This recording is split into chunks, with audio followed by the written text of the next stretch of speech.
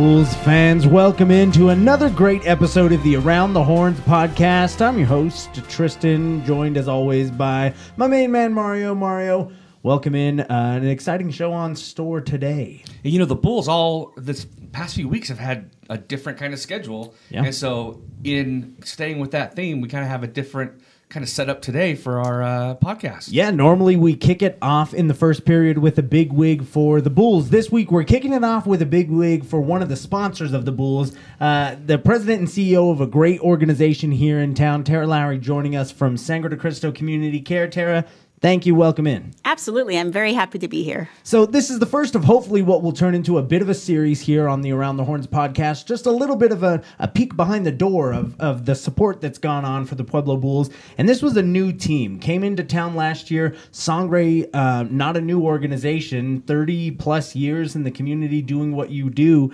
And they come to you and say, help us out, show your support. And you didn't hesitate in year one for the team. Absolutely. You know, Sangre is Pueblo grown.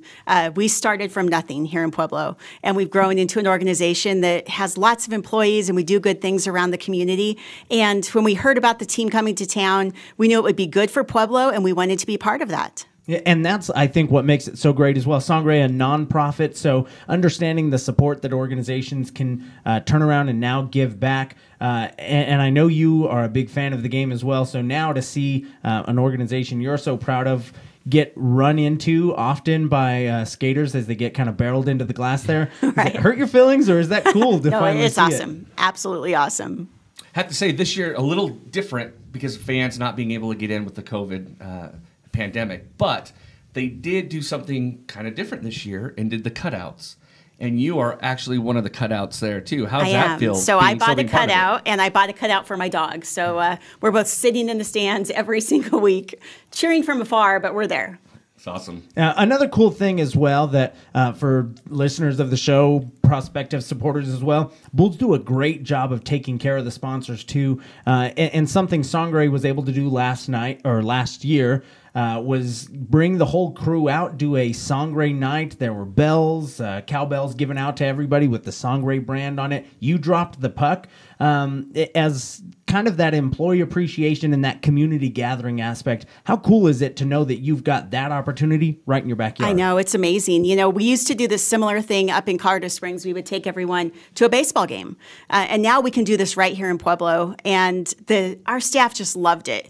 As soon as the season was getting ready to start, of course, COVID changed things, but people were already saying, I want to go to the games. Are we going to do another Sangre night? That was so much fun. I'm bringing my kids. I'm bringing my grandkids. It was just great excitement. Wonderful time. And so hopefully things will alleviate, and that'll be something that is available in the future. But kind of at every step along the road, not just taking care of their sponsors by giving them that kind of opportunity, but the team itself really steps up and helps out when needed. Last year, I know Sangre hosts an event called the Silver Queen Pageant. Yes. And again, when that was in person, a bunch of Bulls players came. Coaches, GMs, and players all came and helped escort those ladies. That's got to feel good as well. Knowing it was that wonderful. You're supporting to such a good organization. Yeah. Yeah, the players were there, and all the little ladies from the facilities were checking them out, and we're talking about how handsome their escorts were. So it was a great time. For a lot of those guys, too, I'm sure they were smiling with their mouth closed. The people in the pageant didn't want to see all the broken teeth, but still handsome under the suits and ties. They get some good dental work out, too. So we'll talk to one of those sponsors at one point, too, for the dentistry. So. Absolutely, we will. So I just want to ask you a little bit more about now on ice, because as more of a fan than just more of a sponsor as well, I know you've gone to a few of the games and keeping up with what the team is doing this year, still in first place in their division. Yeah. The Bulls are exciting this year. I know it is. It's, you know, we're all there in spirit with them every game, and it's so hard not to be there because we were looking so forward to being there. But you know, I literally sometimes, if I don't have access to anything else, I watch Instagram and get the score updates and comment on those and keep involved that way. They're doing such an amazing job this year. And you've got two plants on the inside as well. Mario or I will just give you some updates if everything's come across the ticker. We'll make sure you know. I'll send you a text. Well, I just want to ask you one more question before you get out. If there are other organizations out there or people that are just kind of thinking about ways to sponsor, you always want to be a part of sponsoring something that's good and going to be around for a while.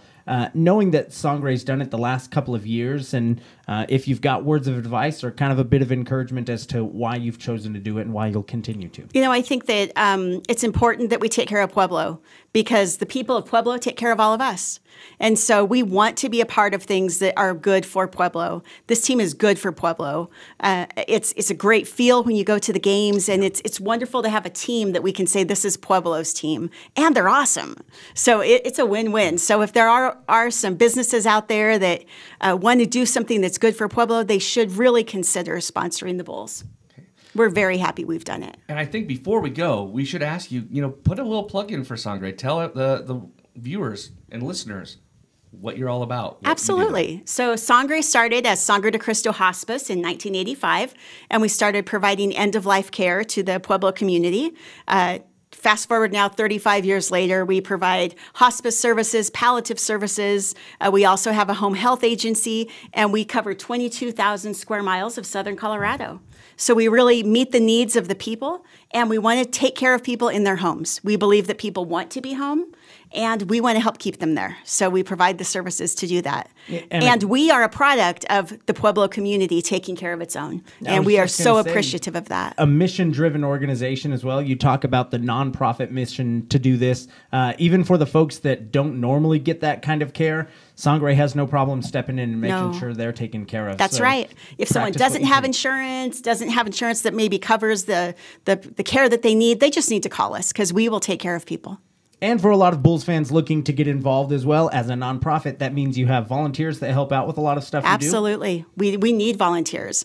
We have all sorts of jobs for people to do. So if you got a few extra hours, give us a call. Our number is 719-542-0032. If you've got time to listen to the Around the Horns podcast, you've got time to give to a worthwhile organization. I just want to thank Tara Lowry, President and CEO of Sangre de Cristo Community Care again, for stopping by to talk on the podcast. Thanks for having me. Thank you. Bulls fans, don't go anywhere. We're going to still talk hockey. We've got a couple of great guests lined up. Don't go anywhere. Second period just around the corner right here on the official podcast of the Pueblo Bulls.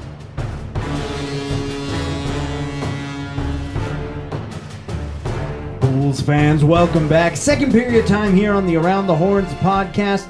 Joined now by a new face to the team, just a couple of weeks in, and making a big impact already. By big, I mean 6'7" frame, big defenseman, Tanner Glasser joining us. Thanks for taking some time to chat with us. Yeah, no problem. I'm glad to be here. Well, welcome to the Bulls, first and foremost. For some of the folks that have been following along all season, a new face to the locker room, 2 weeks on the team, and first real big-time action this last weekend. Is that correct? Yeah, that's correct.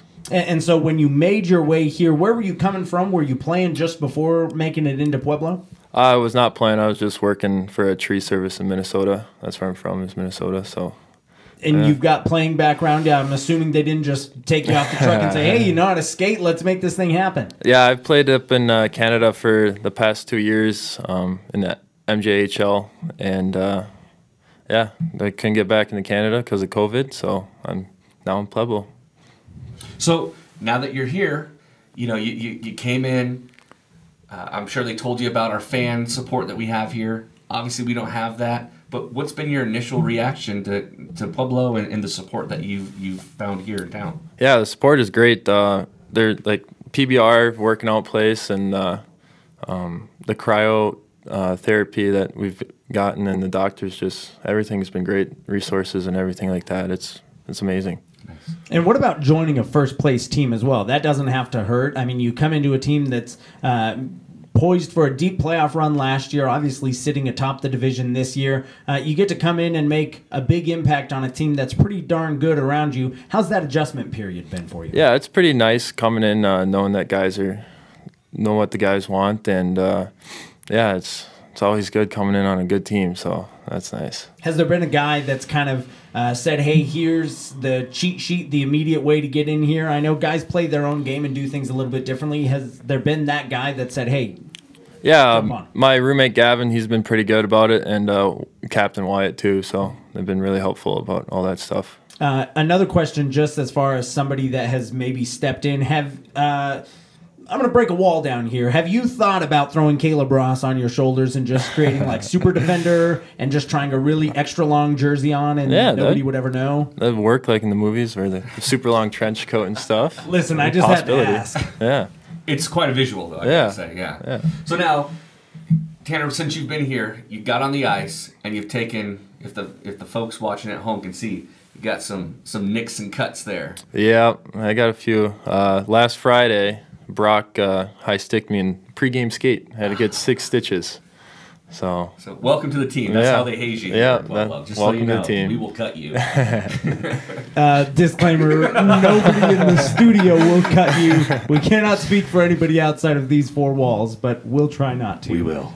Another question I've got for you is looking forward. You've got a couple more big series coming up, and obviously a tough weekend under the belt as you were kind of thrown into some starting duties and some heavy minutes. But knowing what this team is capable of over the last couple of weeks here, trying to make a big impact, what are you trying to accomplish? I'm just trying to play my best defensive game and hopefully stay out of the box and play all 3 games this weekend. It'd be a big accomplishment. Yeah. I know it's tough, too. We've talked with coaches and players in the past as well. This is a new league for a lot of these guys. I don't know exactly what the rules were in the league you were playing previously, but they're a little bit more strict on the penalties. There's obviously no fighting, and that's going to be something that is an adjustment for some folks. Do you feel like it's going to be a steep learning curve, or was it this one time, okay, I got my fists out, adjustment has been made? Yeah, it's a little bit of a learning curve, but I just have to control my temper a little bit, and just that's how it's got to be. So, yeah, we heard backstage that if there's another fight this weekend, Mario is actually going to be your next opponent, and so I'll let you know 2 things. He's a black belt in karate, Golden Glove boxer in his former life, so probably not a guy. I want to tangle with him. So now you're here in Pueblo. Haven't been here a real long time, and we always ask people about what's their favorite thing about eating here in Pueblo? Do you have a place that is kind of your favorite? I'd have to say Carrie's Kitchen. Carrie is my billet mom, so she makes really good food. Shout out to Carrie. Yeah. I'm not going to lie. When you said that at first, I was like, Carrie's Kitchen. I've lived here my entire life, and I've never been there. I think it was like a new Chinese food place. But shout out to Carrie, your billet mom. Yep. One more question before we let you get out of here. Do you have another year coming back and playing juniors, or what is the plan for moving forward after this season? Yeah, this is my last year. I age out. I'm a 20-year-old, so I don't know what I want to do yet. Go to college possibly, or just join the workforce. So I got some decisions to make. Well, we wish you the best of luck. Hopefully some big impacts being made over the next couple of weeks, a deep playoff run here with the Bulls, and see what the future holds for Mr. Tanner Glassrud. Yep, sounds good to me. Best of luck to you. Well, thanks for stopping by. Bulls fans, don't go anywhere. We've got another big third period coming up. And again, some word from backstage. I'll let you know there's not a really backstage here. We're just kind of feeding these things to you. But we're going to have a little bit of overtime. We've got 2 more guests coming up. Don't go anywhere. It's the Around the Horns podcast.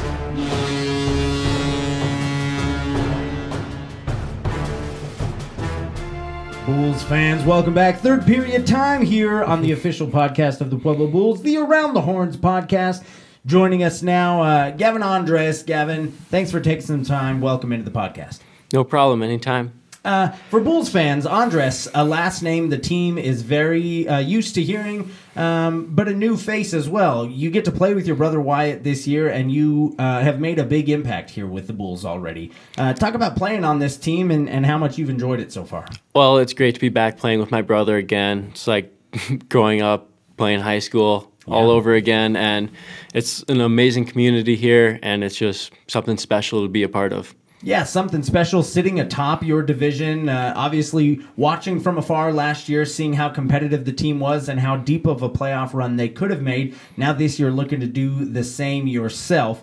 What was that jump to this team like? I know it's kind of one of those things you're keeping track of, seeing how they're doing, and now you're living it. Was that a pretty quick adjustment for you? Yeah, it was really quick. In like August, I wasn't sure what was going on with COVID and everything, and then I was available to come here, and I was just really grateful to step in and be a part of the team. And so how much friendly competition, if it's always friendly, is there between you and Wyatt? There's always competition, and it's just fun kind of messing with them. So now, the last few weeks, you've been trying to get back to 100%. Yeah. How are we looking for this coming week? No, I won't be able to play this weekend, but Okay. the goal is to be 100% for playoffs. And That's got to be a little bit frustrating, though, right? Yeah, You want it's- to be on the ice for sure, I'm sure. yeah, it's frustrating my last junior year being out like the last month, but playoffs is when it counts, and that's when we're going to make it matter. And that's what I'll ask you about next is you're going to hopefully be back and get to play meaningful games as well, because not only are the coaches that have fallen out, but the people they're connected with going to be tuning in the games on Hockey TV, if not by springtime back in the stands possibly. So you're going to be playing for your future career as well, knowing that it's the last 8, 10, 12, 15 games that you could be playing. What are you trying to prove to folks? What are you trying to accomplish personally? I'm just trying to focus on all the little details, play the game how it's meant to be played, and just be smart, try to win every battle I can. And is there a goal for you? Is it to go on and play college hockey at the next level, to go and play at another league? What is it for you? To play college hockey, that's always been my goal and dream growing up. This close, is it like you can smell it? You're already trying Yeah, to buy the books and get there and do it? Yeah, it's really exciting applying to colleges and just being so close. Well, now that you're here in the Pueblo community, and your brother's been here, you're here, I'm sure you've been around all over town, and you got to sample some good eats. We always want to know, where's your favorite place to eat here in Pueblo? We've tried a lot of places, but definitely my favorite is Bingo Burger. Can't go wrong with a milkshake and a juicy burger. Is there a particular burger there that you like? The Blocks is always it's what I usually go to. That's a good one. Yeah. Gets Good it. one, yeah. You just get it. Sometimes we bring folks on that don't get it, and you can't go wrong with a proud sponsor of the Pueblo Bulls either. Never. Now We I love gotta, you, Bingo Burger. Yeah, I was gonna say, now we got to give them the little bit of a plug there. Hook us up. Yeah. Become the official sponsor of our stomachs. I got to ask you, too, a lot of scoring potential on the team this year, and I know it's tough sometimes to get the puck spread around all over the place, but it seems like no matter what line you're looking at, no matter what combination of guys are on the ice at any given time, somebody is there to make the perfect feed, and no matter whose stick it touches,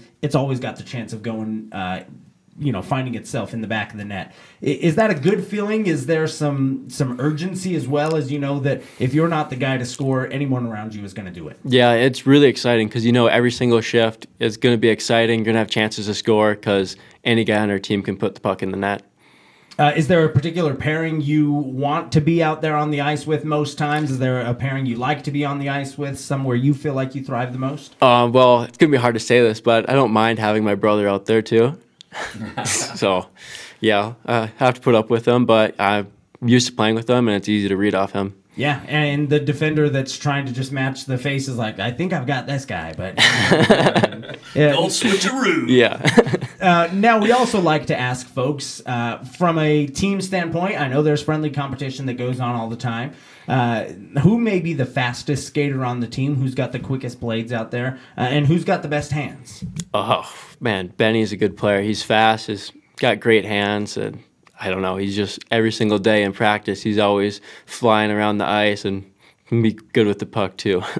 So 2 for 1, Benny on both? Yeah, I'd have to say. Man, that's the first. He is good. Yeah. Yeah. He's fun to watch. Yeah, for sure. And it's also got to be good to, I'll ask you about some of the accolades of your teammates, because these are guys that become friends pretty quickly, and especially with some of the circumstance you guys have faced this year with long road trips and then being, almost quarantined when you're not on the road and you're trying to be safe and stick around the guys you know the most. You've got guys that have already signed on to play next year. Cale Lone, a guy that's committed to play college hockey next year. You've got 2 guys that just collected their 100th point a weekend ago. Mm-hmm. What is it like to see the success around these guys? You've got to feel good for these teammates of yours. Yeah, it's like super proud to be with them every single day, and everyone's just getting so close and hitting milestones. It's fun to be a part of. Any milestones you want to accomplish before the end of the year?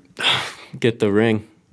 Get the ring. You heard it here first. That's a trend, though. Everyone's been talking about getting their ring. That's what you're here for, and we're here for it too.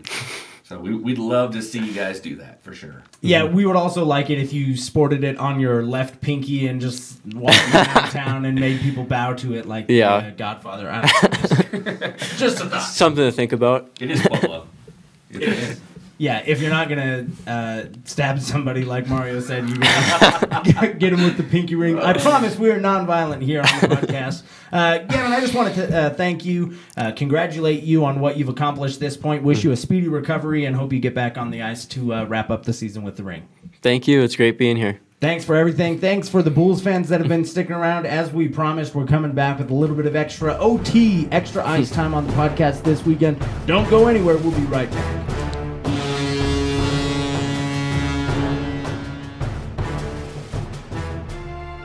Bulls fans, welcome back. Overtime here on the podcast this week. A jam-packed show, wall-to-wall. But now we're bringing you a guest that we've seen a couple of times on the show. David Nelson joining us again. Dave, welcome in. Hey, thanks, guys, for having me. First and foremost, I want to thank Tara for coming on and supporting us and everything Sangre does, being a sponsor of ours. So it's awesome to have her on here and appreciate the kind words. Yeah, definitely like that. Hopefully on the podcast here, we'll get some more insight from sponsors moving forward. Yeah, absolutely. David, I got to start on the sour note and ask about the weekend that had just passed. Obviously, we talked a little bit before the weekend about the new look Provo team that was going to be coming in, and knowing it was a new coach, some new players, and they added some additional pedigree, and you guys kind of had to witness that firsthand. Yeah, I think obviously for us, in our preparation for the week, we understood that, again, it's a clean slate here at the second half of the year, and a new coach, new players, new systems, all the above, and obviously, at the end of the day, you got to tip your hat to a good hockey team that came ready to play and executed, every single night. I think for us, it was a bit of a wake-up call. We prepare every week as far as, being in first place. Teams are coming for us. They're hungry. They want to beat us. They want to take down the top team. And for us, I think that was going into that week, and that's the only team we hadn't lost to in the division. So maybe a little bit of unpreparedness as far as thinking these guys are going to actually come in and do what we expected them to do. And but again, at the end of the day, you got to tip your hat to a good hockey team, and they came in and played really good hockey, beat us 3 straight. And for us, it's get back to work this week and basically peel back the layers and get ready for a big weekend here against Ogden. And to be fair, really, that Provo team was a completely retooled team for you guys, not like who you saw before when you played. No. That scouting report has certainly changed quite a bit from the last encounter. So, I think that, sure, they're coming after you, but, trying to figure out who they are and what their identity is part of what happened this weekend. No, yeah, absolutely. I think, when you look back at the start of the year, obviously every team in our division has changed. They've added players. Players have gone to different teams, whatever place you want to call that. But for Provo, they're finding their identity right now too, right? They're bringing in guys here, new coaching staff, new players weekly.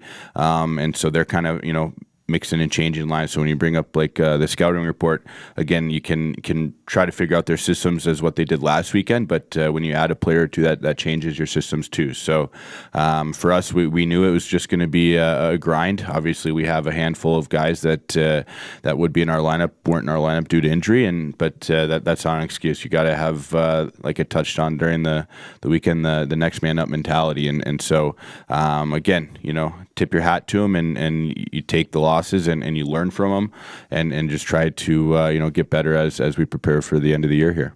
And I'll take your high point out of that one and turn it into our first question moving forward. It had to have felt good, though, knowing that even though some of the guys had fallen ill or had their injuries take them out of the lineup, that next man up mentality really got to highlight some of the skill that is on second, third, fourth lines coming off of the bench as well. So was there a guy that stuck out to you this weekend? Was there a particular line or just maybe a couple of things you saw this weekend really gave you some hope? Yeah, no, I think for us, at the end of the day, we, again, you look at the game, right? You end up losing every game. That's something that we want to learn from and minimize our mistakes, take advantage of our opportunities when you break it all down systematically. But I think when you look at our group and the next man up mentality, we still had 3 lines. We still played 4 lines, 6 defensemen. We played both goalies this weekend. And so the depth part of it, we're very happy and being able to interchange and have different lineups. And I think for us, it was a different look looking at the different variations we can have at the forward end, the D end. And again, when you have great goalies back there and Dougie and Blakey, and you go down the list with Houston or Teej, whoever's in, we believe, we have an opportunity to win. And so, again, looking at it, no one wants to lose 3 straight and get swept, but you learn from them, you grow from your mistakes. And again, you just touched on taking, positives out of it. We have depth. So for us, we didn't try to, I guess, steer too far away from what's made us successful. We believe we have, 20 guys in the lineup that can win a hockey game. And when you look at the breakdown of it, obviously every game, at some point late in the game, it was out of reach to find a way to get back. But, we have 20 guys that we believe can win hockey games in battle. And I think the other part is, they face a little bit of adversity. So now we can take another challenge here this next week and see how we bounce back. And that can be another positive point we look at. And what have you seen this week in practice, or have you implemented some things in practice this week to kind of damper that feeling and knowing that you don't need to overcorrect everything, because aside from this weekend series, you guys have been a really darn good team on the ice? Yeah, no, I think, you know what, we're very transparent with our players as far as our expectation and not trying to get steer too far off of the road. But Tuesday was a tough day. It was a battle day. It was a grind. It was a long practice, and I think they knew that was coming, right? Obviously, I don't think they were happy with the overall performance of individually or as a team. Again, losing 3 straight. But for us, you touched on it. We have been a good hockey team. We've stuck to what's worked for us, and at the end of the day, effort works for us. We come into Tuesday practice and you grind it out. You understand, mentally and physically it's going to be challenging. We step into Wednesday and grow and go into our system work and prepare for the next team coming in. And ultimately, we want to dictate the game, right? So for us, it's just about dialing in our system, what works for us, what doesn't work for us, figuring out, the little plays that, again, we believe put ourselves and players in the best position to succeed and be successful. And but again, at the end of the day, now you have a little bit of a chip on your shoulder coming in, and you have things to prove, again, not only on the individual basis, but to our division and to the league. If you look at it from the point standing, it's anybody's first place to take at the end of the year. So we understand there's not much of a wiggle room, and we need to come ready to go on Friday. As you look at the point standing as well, you guys have played many more games than the rest of the teams. That's got to be, providing you guys an edge with preparation and ready to move forward into the next, playoff. Yeah, no, absolutely. I think, again, for us, we always try to be a week ahead in preparedness and readiness. But when you look at it, right, Jerry and Lori, from the beginning of things challenging with COVID, they made a promise not only to our organization but the players and the community that we're going to play hockey games. We're going to find a way to do it. Right now we're sitting at the most games played in the division and I believe the league, and we're proud of that. But again, looking at it, we got 12 games left in the regular season. So if we do our job, we dictate our own destiny, right? We don't want to be sitting there one of the off weekends where we're not playing, watching the scoreboard and saying, oh, we need this team to win or we need this team to lose, whatever. We just don't want to worry about it. We want to go take care of our business, handle what we can control, and win hockey games, and by the end of the year, just be in first place and playing playoff games at home. Yeah, and we had the chance to talk with Jerry. He said he made the commitment 52 games, that you would have completed that by the end of the year. Yeah. And if so, that'll be the most games played across North America. Between Canadian and juniors here in the U.S., you guys have played the most games. So it's got to be a good feeling, and also knowing from the developmental standpoint that the guys that are coming back are going to have a tough, hardened season under their belt and know what they're getting into. But you're also going to see these guys really push over the next 12 games, knowing that this is their launching point to that next point. How do you get those guys either excited for that, bought into it, but also focused on the task at hand? Yeah, I think for us, again, everybody faces a challenge with COVID and our preparation, whether it's just different day-to-day tasks, right? But for us too, we have a group of guys that probably half of them were with us last year, bought into coming into year 2 and having the end goal of winning national championship and putting a ring on your finger. And then you add veteran pieces down the line like Gavin, like Tanner, Mikey Power, Brig Newhold, Doug Wakeland, these guys that have played at this level or a level above. And this is their last hurrah. So I think it's easy for them to come and put the work in, understand what the task at hand is, and not only hold themselves but each other and teammates accountable. And we've said it from the get-go. Junior hockey is a challenge. You start with a group of 25 guys. It's probably not going to be your 25 guys at the end of the year. And so you're going to kind of find the guys that are here for the right reasons and here for the wrong reasons. And when you have guys, again, go top to bottom of our roster, but are here for the right reasons, they want to compete every day. They want to get better. They want to have the next challenge of getting to college, and they want to win hockey games. Yep. They take care of business themselves, right? So they kind of get weed the players out throughout the year that don't really want to put that extra effort in, the extra workout, the extra time off the ice, on the ice after practice, whatever the case may be.